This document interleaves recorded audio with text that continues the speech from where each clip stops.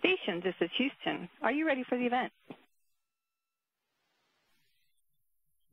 Houston, this is Station. I'm ready. U.S. Army Recruiting Command, this is Mission Control Houston. Please call Station for a voice check. Please call Station for a voice check. This is Brigadier General Patrick McKinley. Recruiting Command, how do you hear me? General Michaelis, I have you loud and clear. Welcome aboard the International Space Station. What a great day. Good morning, Colonel Morgan. We are excited to connect with you from Space Center, Houston. We got 25 future U.S. soldiers here in the audience, full of family, friends, and veterans and supporters, as well as your fellow Army astronaut, Lieutenant Colonel Frank Rubio, and your lovely wife, Stacy. We also have more than 150 locations from coast to coast tuning in with nearly 1,000 future service members ready to be part of the first ever nationwide Oath of Enlistment historic event with you. Before we get started, can you tell us a little bit about yourself? General Michaelis, thank you so much. It's really a great honor for me to administer the oaths of enlistment today from this magnificent spaceship, the ISS, and I'd like to tell you just a little bit about it. The ISS is now in its 20th year of continuous occupation by astronauts and cosmonauts from all over the world.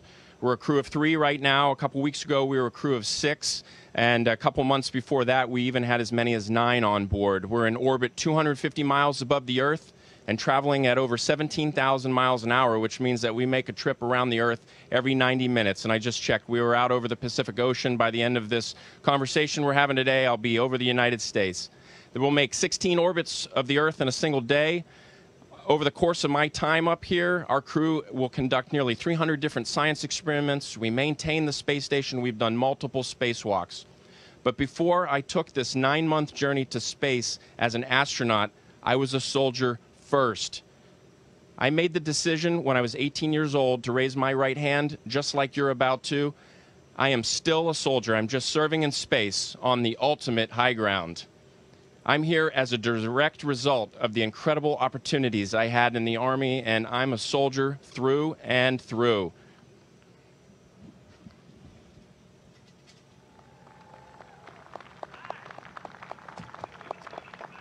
Oh, that's fascinating. That is awesome. That is awesome. Today marks the first day of the rest of your lives, and you will forever be changed by your decision to serve your country. And General Michaelis, if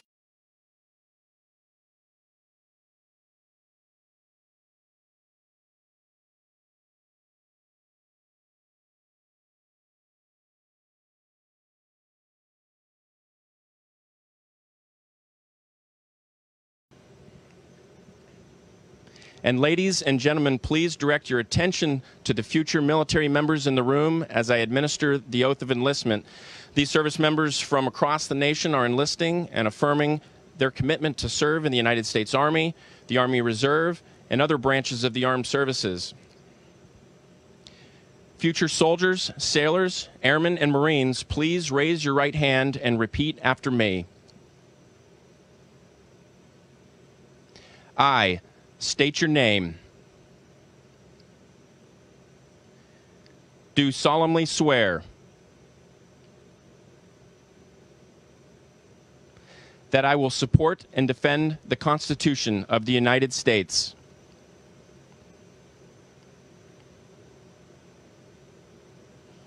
against all enemies, foreign and domestic,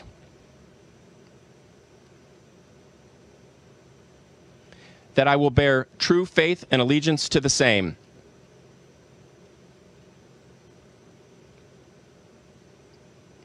and that I will obey the orders of the President of the United States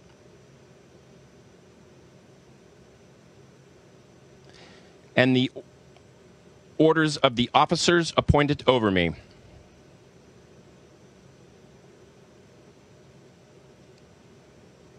According to regulations and the Uniform Code of Military Justice.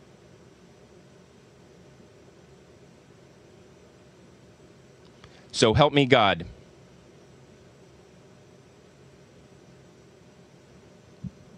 Congratulations to our future soldiers, sailors, airmen, and Marines. Let's give an enormous round of applause to these great Americans who have answered the call of duty to serve our great nation.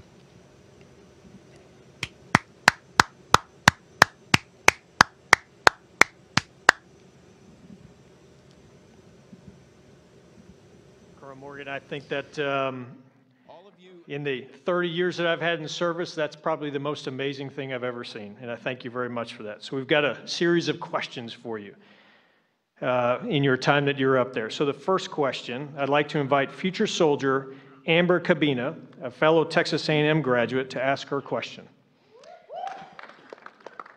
So, if you had to bring one friend on this mission, who would it be and why?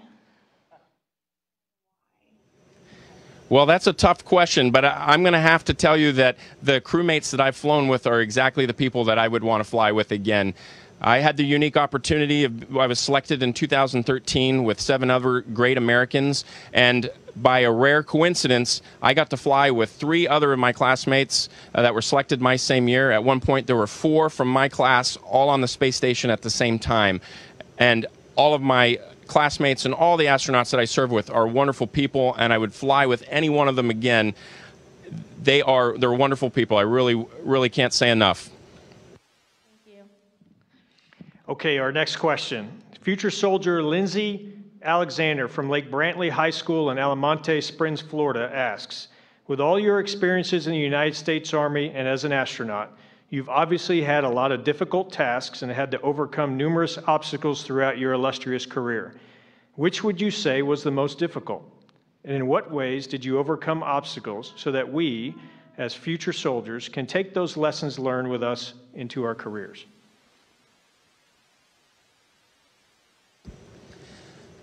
You know, it'd be hard to identify just one. I think it's been a lot of little obstacles all along the way. And I would say that especially to soldiers, sailors, airmen, and Marines that are getting ready to go off to boot camp, all things that are worth doing are hard. And as you set off on this journey, you will at some time hear that voice in your head that tells you, maybe this isn't for you.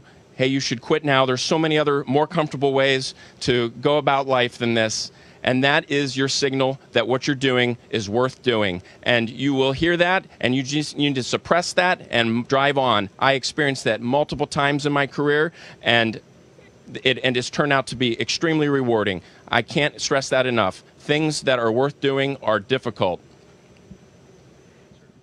So the next question for you, future soldier Ryan Rumke from Hamilton, Ohio asks, what are the qualifications for becoming an astronaut? Well, we got to review that just recently because we've recently made an announcement that we're going to select another class here in about 18 months, and the announcement will go out here shortly in the next couple of days, or the announcement's gone out and the window is open. It requires a STEM background, science or an engineering degree at the master's degree level. So, you know, if that's your goal, then pursuing your education is the most important thing. And the qualifications for being an astronaut are not much beyond that. There are bare minimum qualifications because we need people from all sorts of different backgrounds. Okay. Sir, next question for you. Future soldier Cody Kolar from Cal Allen High School in Corpus Christi, Texas asks, why did you choose the Army over the other branches? Well, probably a lot like many of the future soldiers and sailors, airmen, Marines out there in the audience. They were probably heavily influenced by their friends and family, mentors. I personally grew up in a very military family. I had a grandfather that was a Marine, a grandfather that was in the Army during World War II, a great uncle that was a paratrooper in World War II, and my own father was an Air Force officer. So I saw merits in all the services, and ultimately I decided that I liked supporting the soldier on the ground.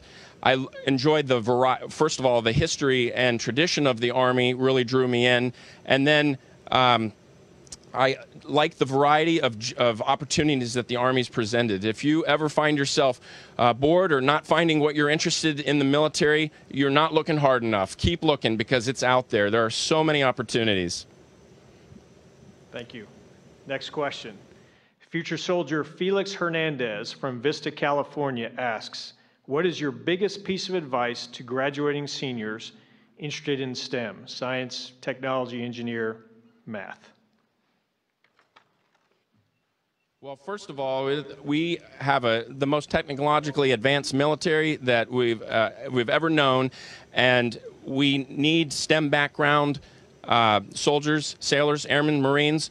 About a third of military occupational specialties in the Army right now require STEM backgrounds or are affiliated with STEM backgrounds, and that's critical. But I would also, for anybody pursuing studies in STEM, I would tell you what I've told my own children, which is do it because you love it, or it's on the pathway, the necessary pathway to get where you will love. And that's most important, because you've got to love what you're doing.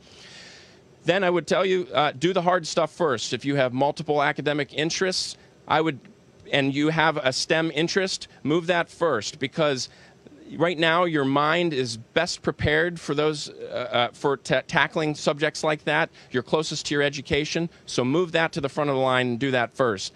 And then finally, I wouldn't ever advise anyone to pursue STEM at the expense of being well-rounded. We need you to be well-rounded as well as technical, so continue to pursue history, art, humanities, and foreign language, because a well-rounded person is as valuable as a technically adept person. Thank you. Another question for you. Future soldier Matthew Coffey from Fort Walton Beach, Florida asks, what is the most surprising thing about being in space that you've learned? Well, I would say that it was surprising that, you know, when you see our social media and stuff, you see that it always looks like we're having a good time, and that is true. We are often having a good time, but it's also very difficult. There have been times where it has been very stressful and things have been difficult. I miss my family, and all those things are, you know, that's the reality of just like a military deployment. When you're separated from your loved ones, that adds stress, and that can be difficult. But at the end, there's a reunion, and it'll all be worth it. One other question for you. Future soldier Caitlin McMullins from Newark, Ohio asks, what was, if any, the biggest setback you've experienced during your entire career, and how did it shape you to be the person you are today?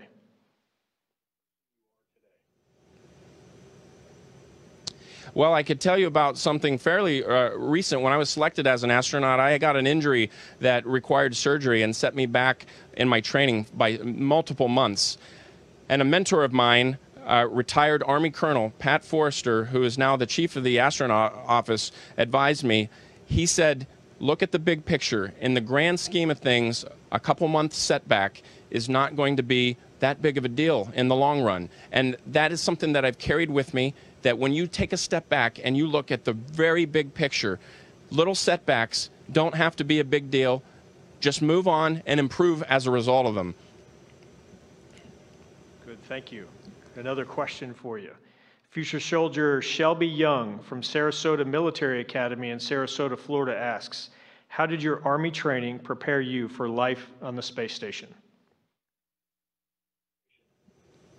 Well, the Army prides itself in tough but realistic training, and I've been training in the Army for as long as I've been in it, and those experiences hardened me. They gave me the grit that I needed when I experienced tough training as an astronaut. We've had tough training as part of our training to be up here on the space station, but everything that I did in the military prepared me for this moment.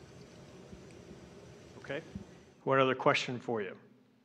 Future soldier Brianna Hakila from Eugene, Oregon asks, what led to your decision to become an astronaut?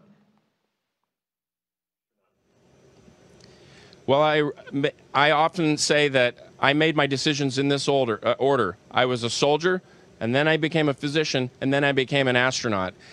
because the most important thing to me was I wanted to serve my country as a soldier. And then I served my patients as a physician. And then now I'm serving humanity, the ISS program, and the entire planet as part of the International Space Station program as an astronaut representing NASA here. Okay, a fun question here for you. Future soldier Austin Butts from Newark, Ohio asks, what's the best way to describe the feeling of zero gravity? And what types of studies do you do while you're there in space? Well, the first time I actually experienced microgravity was on a parabolic airplane, but the first time I experienced sustained weightlessness was when I launched back in July. And then the moment that our rocket engine cut off and we feel microgravity permanently, and I haven't felt gravity since July 20th, that moment, I would have felt like if somebody had not told me, I would have been convinced I was hanging upside down in the straps in my seat. I was just suspended there. I felt like I was upside down, and I had that sensation for the first couple of days of just feeling a little bit disoriented all the time. But the body is extremely adaptable, and within a couple of days, certainly within a couple of weeks, it all starts to feel very normal, and this just feels very natural to me now. Okay. Future soldier Bradley Everhart from the Winston-Salem State University in Winston-Salem, North Carolina asks, what's the biggest thing you've learned during your career about leadership?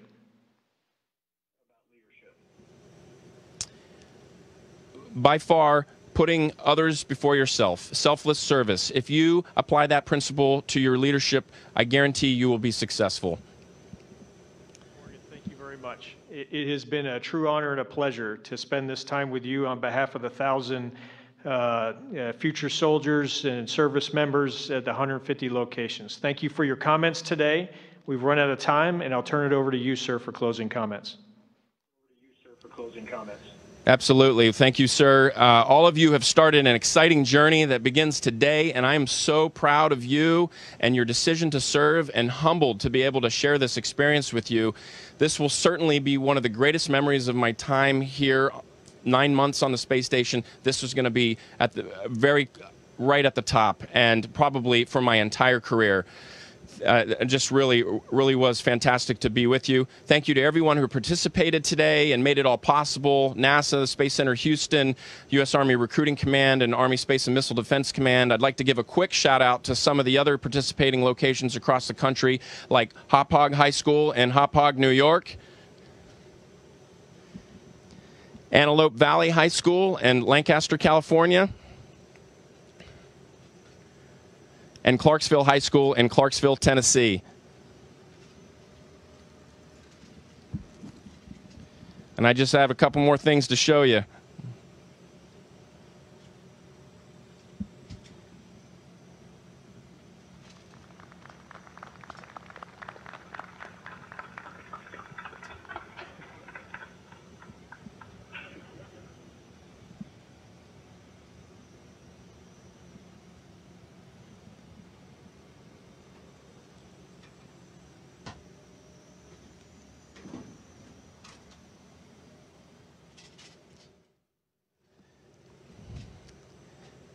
Thank you all. Station, this is Houston ACR. That concludes our event as we count down to 20 continuous years of humans living and working on the International Space Station. Thank you. Thank you to all the participants from the U.S. Army Recruiting Command. Station, we are now resuming operational audio communications.